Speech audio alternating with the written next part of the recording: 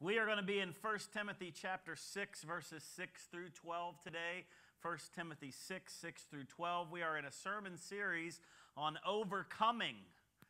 We've talked about a lot of different things, overcoming fear and anxiety and depression and addiction we talked about last week.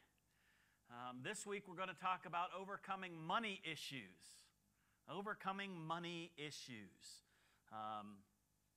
1 Timothy is a wonderful book written by the Apostle Paul to Timothy, a pastor in training perhaps, a church planner, and a wonderful word for all of us in there. Speaking of overcoming money issues, doesn't money just make people crazy? Like it really does. Money makes the world go around, but it makes the world crazy. Case in point. There was a story of this rich heiress. Her dad had just tons of money, and she'd just been married in the last year, and she was just miserable. She was suspicious of her husband, and she confronted him one day. They were alone in the house, and she said, "You know, I just think you only married me because my daddy left me a lot of money." And the husband was shocked. He was like, "Oh, that's just not true." He said, "I don't care who left you the money." But we need our drummer. That tells you what money does to our thought process.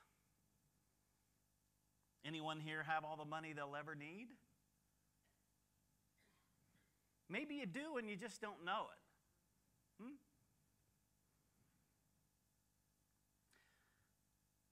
The Bible has a lot to say about money and how to deal with it. So let's dig in. 1 Timothy 6, starting in verse 6. It says, "But godliness with contentment is great gain. For we brought nothing into the world, and we can take nothing out of it. But if we have food and clothing, we will be content with that." Let's stop there for a second.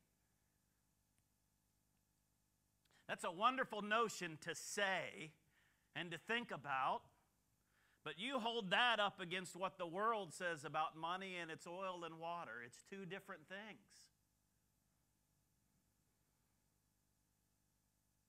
Now, before we dig in any further, verse 6 starts, "But godliness with contentment." That word "but," when you see that, if you start in a scripture like that, go back and see what it was talking about. Because you got to, that's there for a reason. What was just written has something to do with this. And what was just written, basically, Paul is telling Timothy that godliness is not a means to financial gain. Prosperity teachers who promise riches are false. I think some churches and some people think you say a few magic words and God waves a magic wand and everything's sunshine and bubbles and money pours out of heaven. And I think those who read the Word and know the Word and study the Word and see what God requires of us, that didn't happen to the disciples. They worked and they struggled, but they were obedient and God blessed them. Godliness with contentment is great gain. Are you content with simply being godly? Do you even know what that means? That's a Christianese word, be godly. Like not everybody goes to church. You walk up to somebody on the street and say, "Hey, what does it mean to be godly?" You're probably going to get about 30 different answers. They'll be close. But to properly apply the word, you got to know what it means. So let's go to the original Greek. Paul wrote this in Greek. And the word godliness in Greek is eusabeia. Eusabeia. And it means a godly heart response that naturally expresses itself in reverence for God and the things that He calls sacred. It's your godly heart response. This is like how your soul, how your inner being responds to God without you having to think about it. A godly heart response, and it naturally expresses itself. You don't manufacture this. You are so in tune with God that your natural response is reverence for Him and the things that He calls good, which are His commandments. And that's what godliness is. And we are to be content with that. And that alone. Because it's great gain, the Word says. You brought nothing into the world and you'll take nothing out of it. If I heard my grandma say that once, I heard her say it 100 times. No U-Hauls in a funeral procession. Last week we learned that every good and perfect gift comes down from God. Here's the deal. If He wants you to have money, you'll have money. Even if He doesn't want you to have money and you work hard, you'll have money. Like you can get money. But what's your heart attitude about money?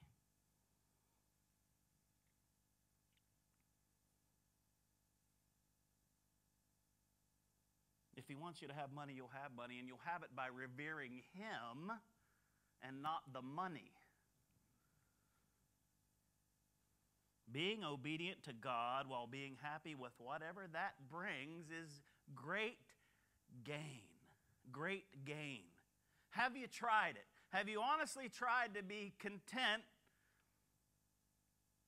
with a godly heart response that reveres the things of God and the things that He calls excellent? Have you tried it? Have you endured in it?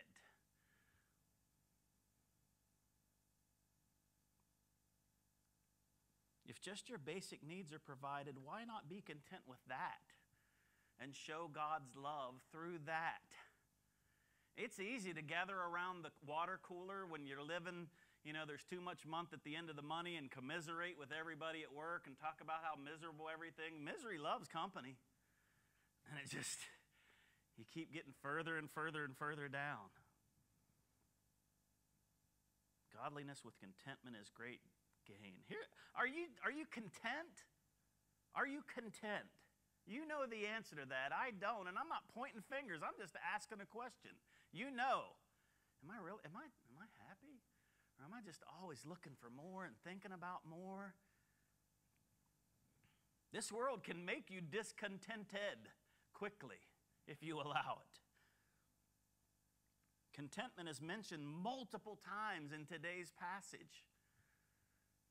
Being happy with what you got. Verse 9. Those who want to get rich fall into temptation and a trap and into many foolish and harmful desires that plunge people into ruin and destruction. For the love of money is a root of all kinds of evil. Some people, eager for money, have wandered from the faith and pierced themselves with many griefs. Do you want to get rich? You will be tempted. Those who want to get rich fall into temptation and a trap. Not they may, you will be tempted. And you fall into a trap. If that is your original desire, I want to get rich no matter the cost, you're going to fall into a trap. And we talked about traps last week. People fool themselves and think they'll see a trap. A trap is meant to not be seen. The best traps are invisible. I talked about going out with my granddad on checking his trap lines in the morning. You knew where he put them, but you still had to look because they were hidden real well. Don't fool yourself. You will be tempted if you want to get rich. Matthew 6:21-24 says, where your treasure is, your heart will be. What do you treasure the most? Even children are not on the same level as God when we come to treasure things. If God is not your top treasure, then your heart is not in God. Where your treasure is, there your heart will be. You can treasure your children. You can treasure blessings, but God is to be first. You can't serve two masters. You'll hate one and love the other. You'll be devoted to one and despise the other. You can't serve both God and money. It's harmful and it leads to ruin. Last week we talked about King Solomon, who wrote the book of Ecclesiastes. You want to talk about money? Here's the richest man that will ever have lived, to ever have lived. He had so much money, it's crazy. I forget, there was one nation that sent him 666 talents of gold every year. Like it's 24 metric tons of gold he got just from one entity. In his day, they said silver was worthless because there was just so much gold. Think about that. And he searched for the meaning of life. He took all his money and all his wherewithal and he searched for the meaning of life, and he found out everything but God's meaningless. Ecclesiastes chapter 5 verse 10 says, whoever loves money never has enough. Whoever loves wealth is never satisfied with their income. This too is meaningless. Chasing after wealth is meaningless. Again, God wants you to have money, you'll have money. And if you want to have money, work. Now, let's see, we are 15 minutes into a message about money and I haven't brought up tithing yet. How about that? Here it comes. Tithing is a good gauge of your heart attitude towards money. I think God knows that. He knows we need money. Our Father knows the things we need. He knows what we need. The verse says those eager for money can wander from God, wander away. Not tithing, I believe, is wandering from God when I read His Word. And choose the grief that comes with it. Those eager to please God know that money is a gift to be stewarded well to advance the good news of Jesus. You have blessings from God for a reason. He has expectations of you and those blessings He gives you. And the better you steward them, the more blessings He gives. Those who are faithful with little can be trusted with much. Are you faithful with your little?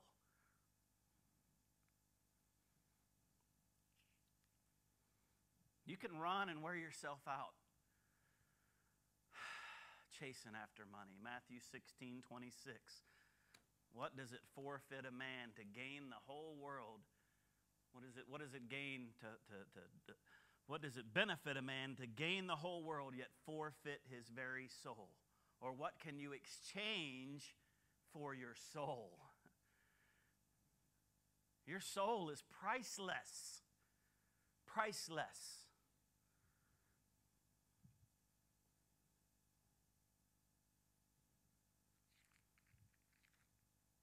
Verse 11.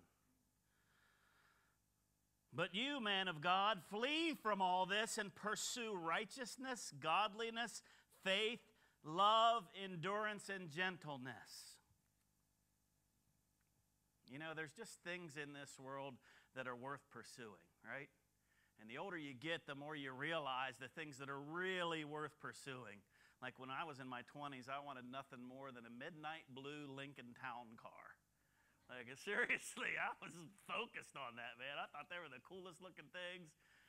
And now that's just not so important. I've had my Explorer for 17 years, and she's a rust bucket, but she's mine, and she's paid off. And it gets me where I want to go. And that's a blessing from God. There are things in this world worth pursuing and things that are worth fleeing from. Danger, Will Robinson. Run, Forrest, run. Men and women of God flee from pursuing riches and engage in worthwhile pursuits. God will put you in front of kings. His word says it. I was with Bob Sullivan Friday night at a dinner, a pre-dinner for the men's rally in the Valley in Youngstown. And it was bizarre. There were 10 people at my table. 2 were confirmed millionaires who loved Jesus and funded this rally in the Valley. It was free.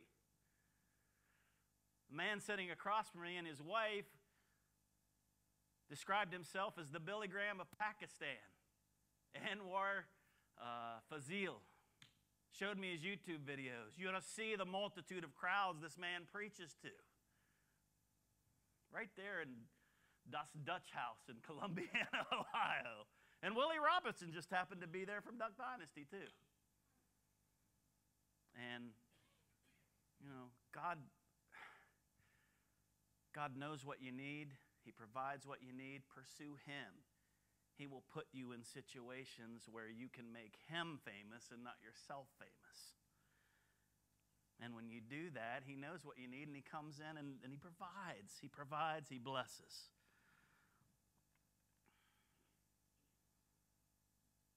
Isn't it funny when you look at verse 11 and all the things we're supposed to pursue? Sound familiar? Righteousness, faith, love, gentleness. The fruit of the Spirit: love, joy, peace, patience, kindness, goodness, gentleness, faithfulness, self-control. You can't get away from that fruit of the Spirit when you are walking in step with the Holy Spirit. And that is what we are to pursue. When we pursue those things, we become those things, and we produce those things. That's why you are to pursue them. And that word pursue, what's that mean? Like when you picture a pursuit, like a high-speed chase, or like a lion running down a gazelle, like that's a pursuit. Are you pursuing those things or just thinking happy thoughts about them? That's not pursuit.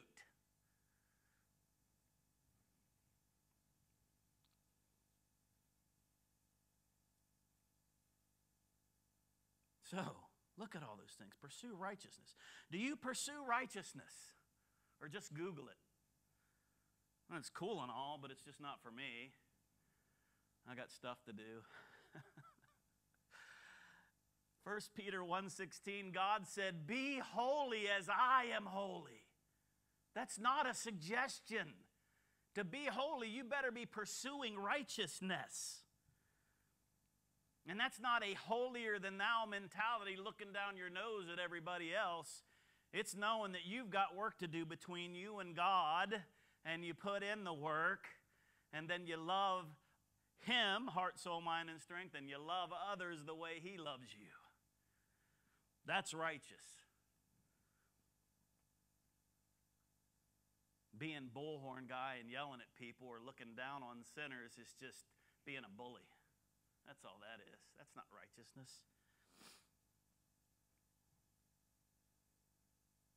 Pursue godliness. Do you pursue godliness?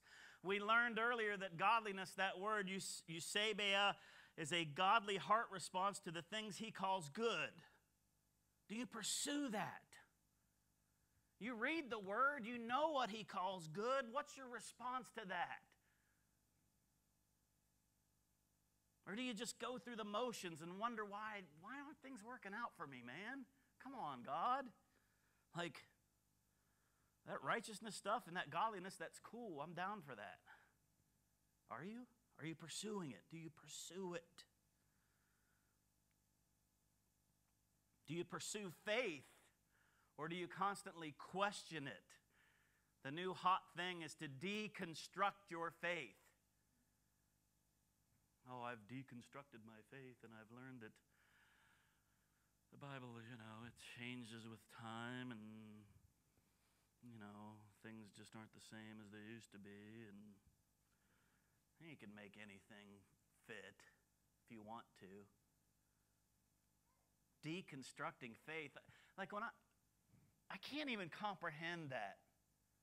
How do you deconstruct faith? If you deconstruct faith, you destroy it. I don't get it. It's just an excuse to not do what God says. Because it's easier to do that, honestly.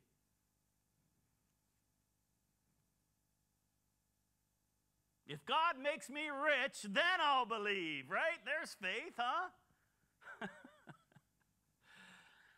That's putting God to the test, which is forbidden, by the way, Deuteronomy 6:16. Although, there is a test that God does approve of. That has to do with money. Malachi 3:8-10. God says, you rob me. How do we rob you, God? In tithes and offerings. Bring the whole tithe into the storehouse. Test me in this, says God, and see if I will not throw open the floodgates of heaven and pour out so much blessing that there won't be room enough to store it. God dares you to tithe. He dares you to do it. Test me in this, he says. Have you done it? Have you tried it? It's 10%. It's really not that much, honestly, when you get used to it.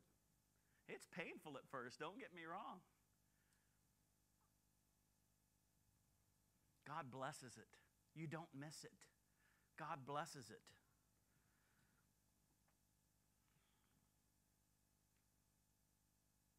Do you pursue love? Pursue love.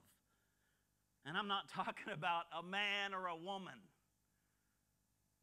I'm talking about agape love, sacrificial love. Do you pursue that? Not just for you, but like I said, to learn it, to become it, and to produce it. That's pursuing love. Pursuing love is not a selfish endeavor. It's a sacrificial endeavor. Because to properly pursue love like that requires love. Money can't buy love. God is love. Pursue him wholeheartedly, and he will show you what unconditional love looks like. God says, seek me and my kingdom and my righteousness first, then all these things will be added unto you. And we get that backwards. We seek the money first and then expect God to bless our actions while we're going after money. And that's not the way it works. You seek him first and his righteousness, and then he adds those things to you.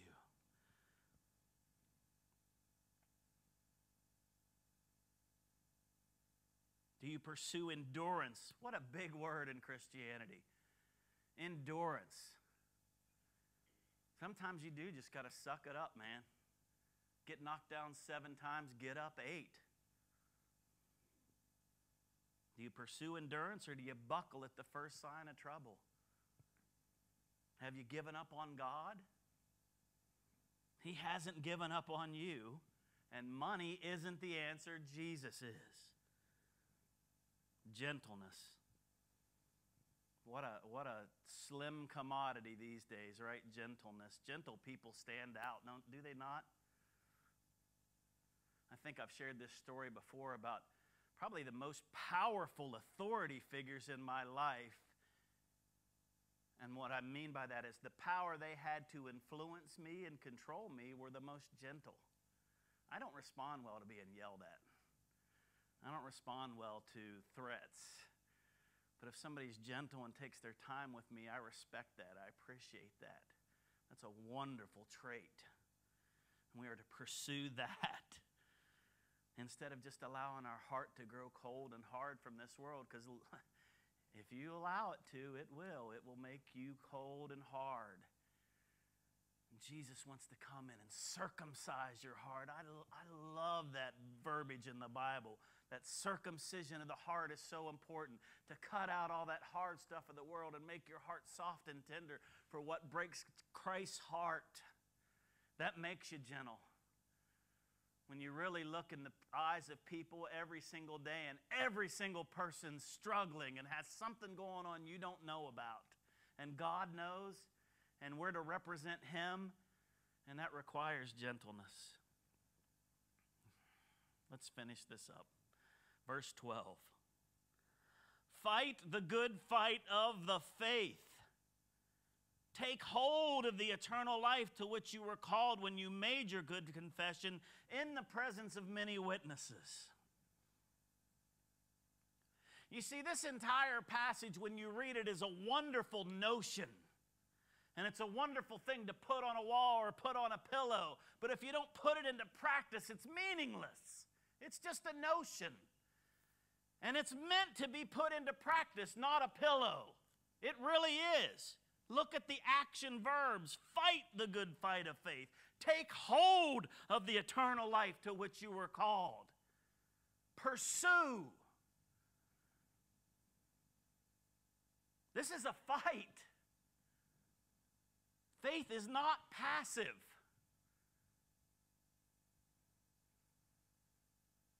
That's why you can't deconstruct it. It's active. Like, I don't understand that. Sorry, I'm stuck on that. Stop fighting for money and start fighting for God. Take hold of the eternal life. Man, think about that. How many people you talk to are Christians are like, they're just kind of gloom and doom Christians. Oh, I'm just waiting around for heaven. Just trying to get by. That's not fighting. That's not taking hold. That's existing. And waiting for eternity, it's now. John 17:3. God, what's eternal life? John 17:3. This is eternal life, that they know you, the only true God, and Jesus Christ whom you have sent. Eternal life starts now. Take a hold of it. Fight for it. Show the world the difference that's out there hurting. When you exude righteousness and godliness and faith and love and endurance and gentleness, all the things the world is looking for. Jesus is eternal life. There's so many scriptures about money. It's mind-blowing. Hebrews 13:5.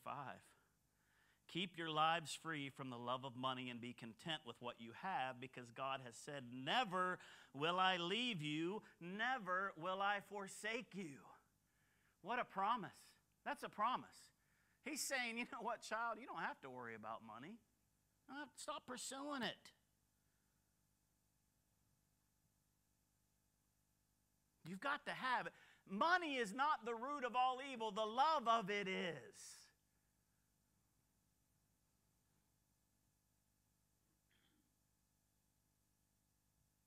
Never will I leave you. Never will I forsake you. That's a promise money can't buy. And it's a free gift of God.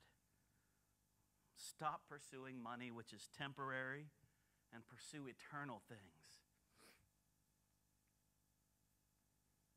The Apostle Paul wrote somewhere, keep your heart set on things above, not on earthly things. And in the very next verse he wrote, keep your mind set on things above, not on earthly things. It's a heart and mind issue. If your heart and mind are divided, you're in trouble. Your mind might say, you know what, all this stuff is good that God says, but your heart says, I want money. I want to be rich. That's a divided heart. You've got to have heart and mind working in conjunction on this. All right? People are watching, followers of Christ, looking for the difference. Be like Jesus. And if you're sitting out there today, listen, this was written to Christ followers. If you're not a Christ follower and you haven't made that good confession of faith yet, number one, what are you waiting for? Number two, don't get beat up by all of this. Learn from it. Look at it. This is truth. This is truth. And if you have questions, please see me. I'd love to explain it to you. It's not always easy to take the Bible and apply it to your life. If you're here today, the Holy Spirit's working on you. Allow Him to do it. Surrender. Hold up the white flag. Heavenly Father, you're good. I love you. I thank you for your word.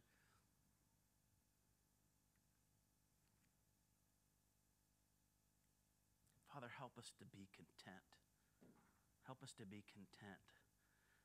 And while we're being content, Father, may your word and your ways circumcise our hearts, soften our heart, so that our godly heart response is naturally to revere the things of you, the things that you call good, the things that you call righteous. Father, circumcise our hearts, soften our hearts, break our hearts for what breaks yours, Lord. Help us to not pursue money, but to pursue the things of you, Lord. Righteousness, godliness, faith, love, endurance, and gentleness, Lord. If there's someone out there who's wandered, who's just wandering away, who's been chasing after money, whatever, Lord, may they just see me. Go to the prayer room, whatever it takes, cry out to you, Lord.